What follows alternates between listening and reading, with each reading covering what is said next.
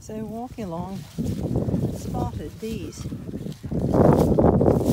They're all along this larch tree root. They're kind of puffer mushroom. You can see the spore going free. But they're attached to the larch tree root. The larch tree roots are close to the surface. So I'm hoping that this isn't this larch tree the beginning of its end. A lot of times when there's mushrooms growing on roots, these roots are fine here.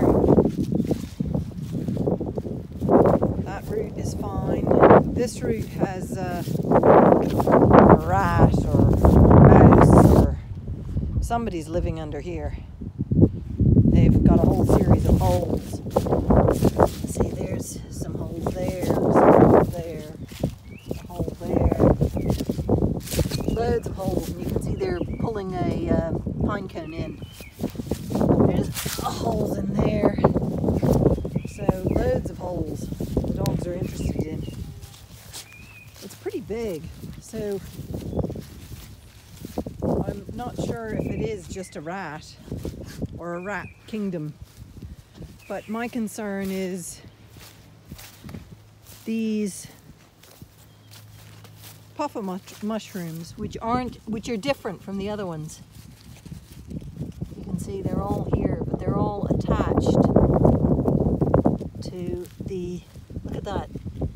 There you can see the mycorrhizal root structure.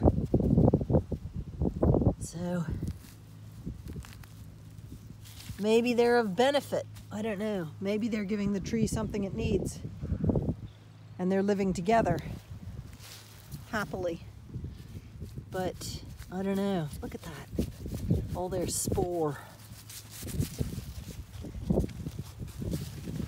There's some celandine. There's some celandine. So who knows? We have several larch trees. There's one here. Well, we've got quite a few, but in this section we have 1, 2, 3 larch trees. And then over here, there's 1, 2, 3, 4 more larch trees. So there's 6 larch trees in this small paddock. And then there's more in that top paddock there. But the grass is growing really well and beautiful, so that the lambs will have a feast once they've matured enough to come out into this open field. Though it's protected, you can see there's a wall all along there, so the lambs can protect themselves, and they cozy in underneath the larch trees, particularly with the roots of the larch trees. This spot there is a favorite spot of lambs.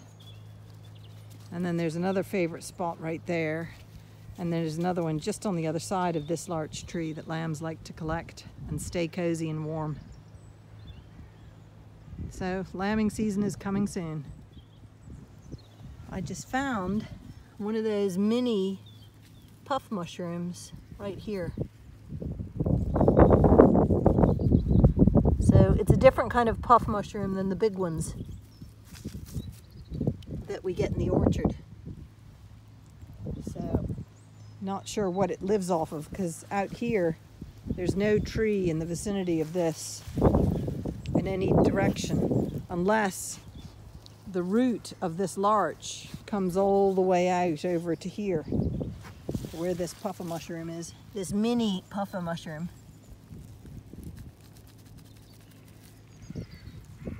You can see how small it is next to Inca. It's tiny. I'm going to take up this fence here because it served its purpose and we won't need it in the spring. It's a 4-strand electric fence to keep sheep out of sections of the field that I was sowing. This section was sowed with a diverse seed of herbs and legumes and grasses and fertilized. So it'll be lovely and rich for the lambs and the ewes next year in the spring. Some more beautiful, delicate little mushrooms. Look at those. They're tiny. They're so sweet and perfect. They're just tiny. They have beautiful stripes on them too.